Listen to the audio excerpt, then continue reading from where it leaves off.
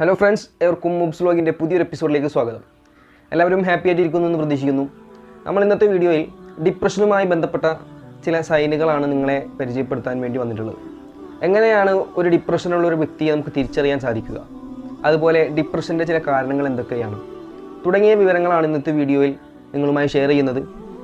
Depression എന്ന് പറയുന്ന വിഷയത്തെ ഒറ്റ വീഡിയോയിൽ ഒതുക്കുക എന്ന് പറയുന്നത് അസാധ്യമാണ്. അതുകൊണ്ട് തന്നെ നമ്മൾ ഇതിൻ്റെ വിവിധ തലങ്ങളെക്കുറിച്ച് സീരീസ് ആയിട്ട് ചെയ്യാനാണ് ഉദ്ദേശിക്കുന്നത്. അപ്പോൾ ഇന്നത്തെ ഫസ്റ്റ് സീരീസിൽ നമ്മൾ ഈ ഡിപ്രഷൻ്റെ സൈനുകളും അതുണ്ടാകാനുള്ള കാരണങ്ങളുമാണ് നമ്മൾ പരിശോധിക്കാൻ വേണ്ടി പോകുന്നത്.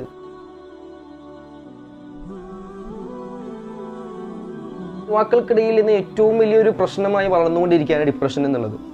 ഈ അടുത്ത് ബോളിവുഡിലെ ഒരു അറിയപ്പെട്ട ഒരു സെലിബ്രിറ്റി സുശാന്ത് സിംഗ് രജപുത്ത് എന്ന് പറയുന്ന ഒരു ഫിലിം ആക്ടർ, അദ്ദേഹം ബാന്ദ്രയിലെ അദ്ദേഹത്തിൻ്റെ ഹോട്ടൽ മുറിയിൽ വെച്ച് തൂങ്ങി മരിച്ച നിലയിൽ കണ്ടെത്തുകയുണ്ടായി.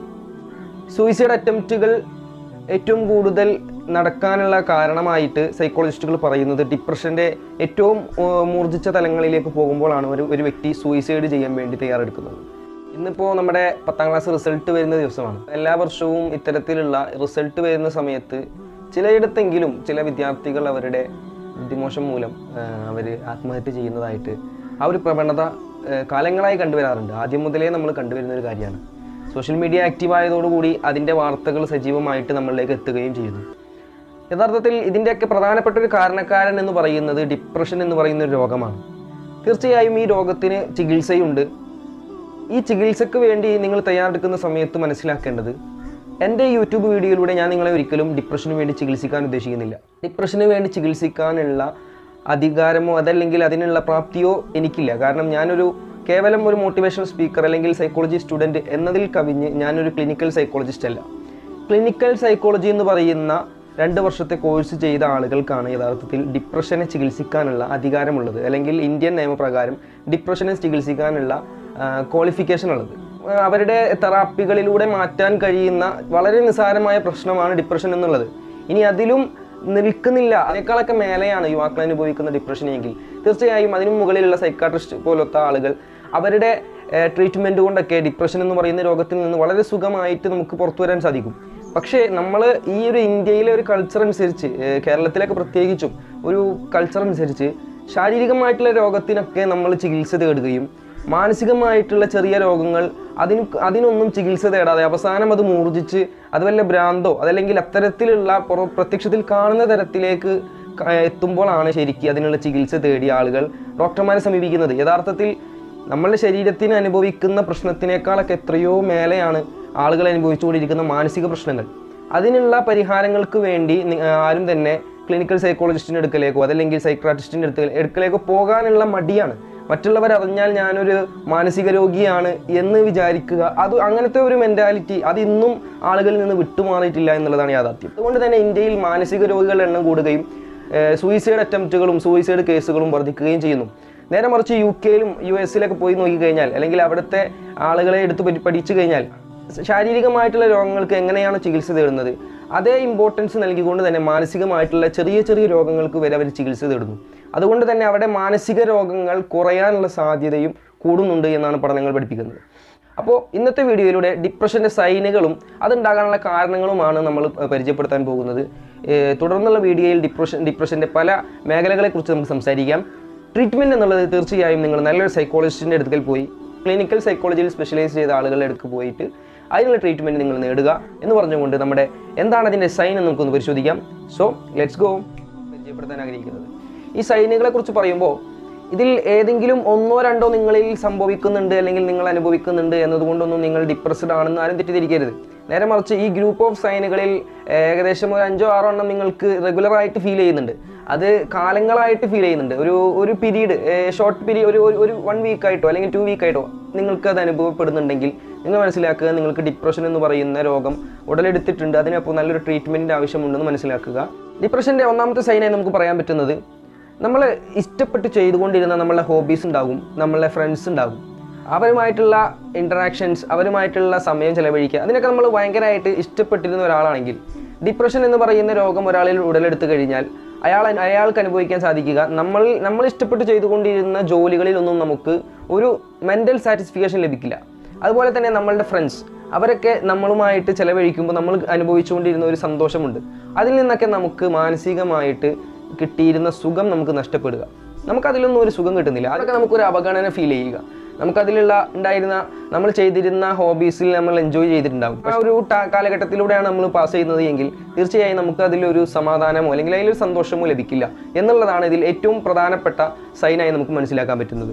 സൈൻ നമ്പർ 2, നമ്മൾ ഉറക്കത്തിന് നല്ലൊരു പാറ്റേൺ ഫോളോ ചെയ്ത് വന്ന ഒരാളാണെങ്കിൽ ഡിപ്രസ്ഡ് ആയി കഴിഞ്ഞാൽ നമ്മൾക്ക് ഒന്നില്ലെങ്കിൽ ഒരുപാട് ഉറക്കം വരിക. നമ്മൾ സാധാരണ രീതിയിൽ ഉറങ്ങുന്ന ആ ഒരു ഉറക്കത്തിൽ നിന്നും നമുക്ക് ഒരു ക്ഷീണം വിട്ടുമാറാതെ അല്ലെങ്കിൽ അതുകൊണ്ട് നമുക്ക് മതിയാകാത്തൊരവസ്ഥ ഉണ്ടാവുക.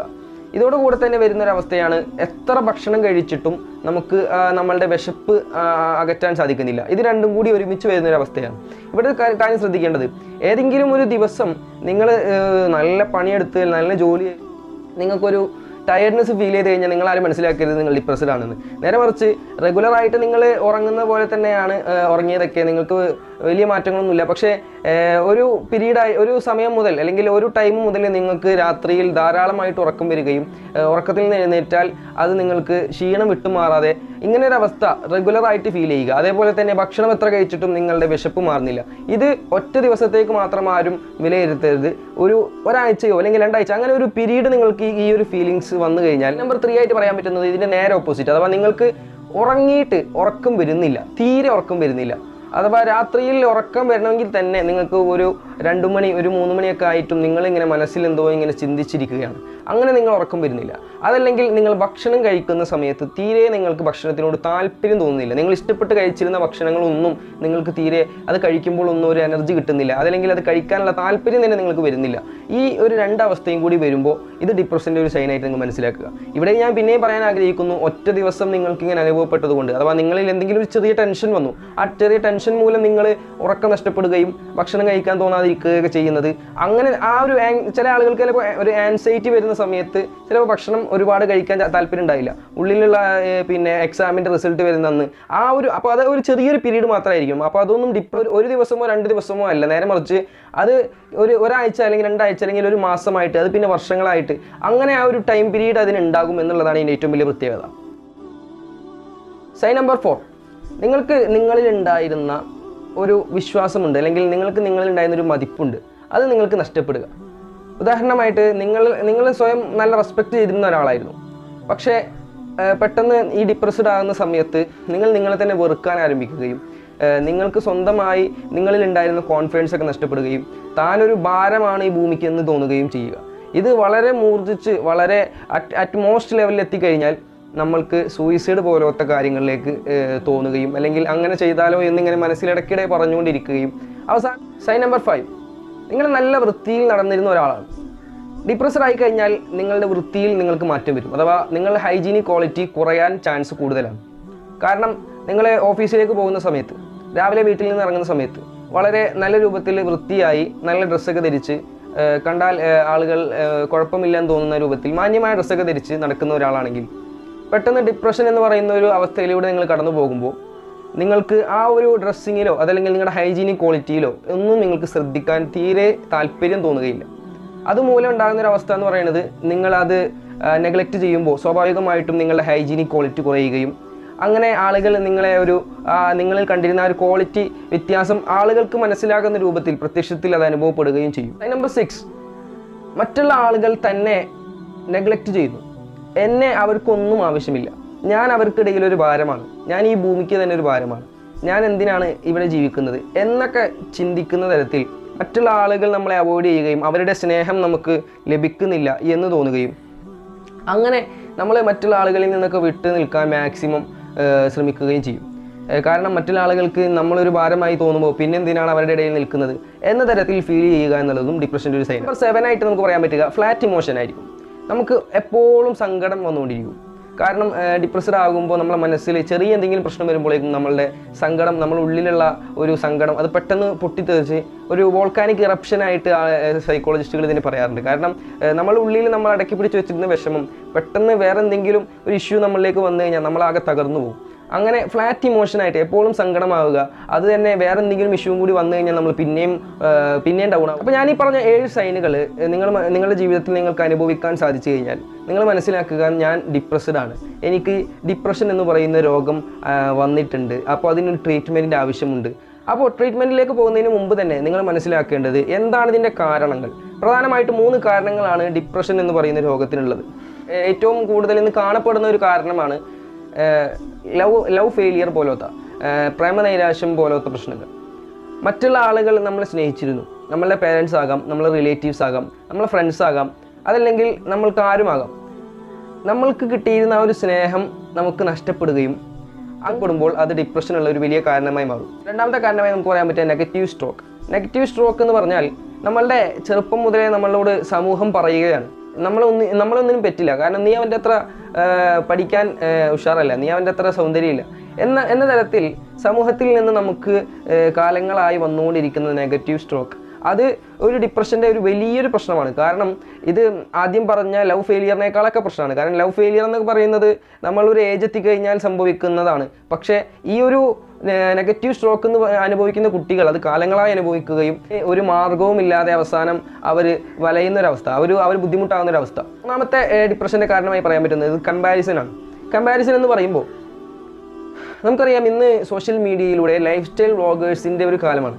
എല്ലാ ആളുകൾക്കും ലൈഫ് സ്റ്റൈൽ വ്ളോഗ് ചെയ്യാനുള്ള ട്രെൻഡ് ഇപ്പോൾ വളർന്നുകൊണ്ടിരിക്കുകയാണ്. ഈ ലൈഫ് സ്റ്റൈൽ വ്ളോഗ് ചെയ്യുന്നതൊന്നും പ്രശ്നമില്ല, പക്ഷേ ഇത് കാണുന്ന ഒരാൾ മനസ്സിലാക്കേണ്ടത് അവരുടെ ലൈഫിൻ്റെ ഏറ്റവും നല്ല മെമ്മറീസ് ആയിരിക്കും.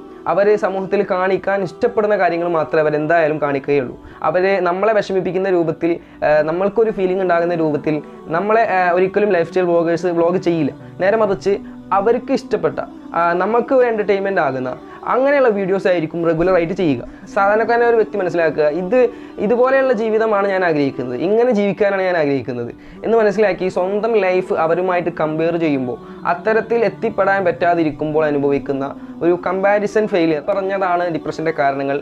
ഈ കാരണങ്ങൾ മൂലം നിങ്ങളിൽ അനുഭവപ്പെടുന്ന ഈ സൈനുകൾ നിങ്ങൾക്ക് അനുഭവപ്പെട്ട് കഴിഞ്ഞാൽ തീർച്ചയായും നിങ്ങൾ ഡിപ്രഷൻ ഉണ്ട് എന്ന് നിങ്ങൾ മനസ്സിലാക്കുകയും നല്ലൊരു ക്ലിനിക്കൽ സൈക്കോളജിസ്റ്റിനെ സമീപിക്കാൻ കഴിയുമെങ്കിൽ സമീപിച്ച് അവരുടെ തെറാപ്പികളിലൂടെ വളരെ സുഖമായി ഈ ഒരു പ്രശ്നത്തിൽ നിന്ന് പരിഹാരം നേടുകയും ചെയ്യുക.